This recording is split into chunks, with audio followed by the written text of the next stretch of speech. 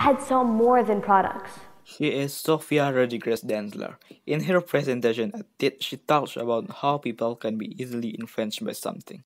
They sell values, they sell ideas, they sell concepts of love, of sexuality, of success, and perhaps most important, of normalcy.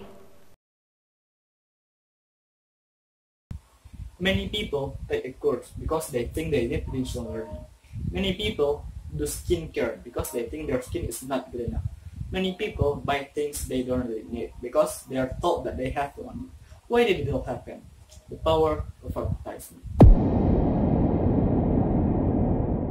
Nowadays, there are a lot of media that can be used for advertising. One of it is short functional types such as brochure, leaflet, banner, and pamphlet, which we will learn now.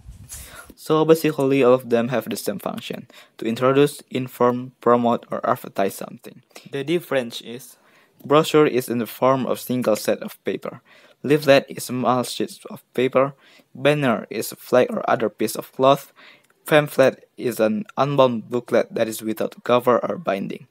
For structure, all of them consist a title and a body, but in the brochure and pamphlet there is an additional light contact version.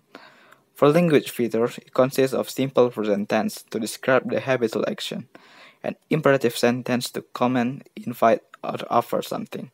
In advertising, there are also several things that must be considered in the use of language.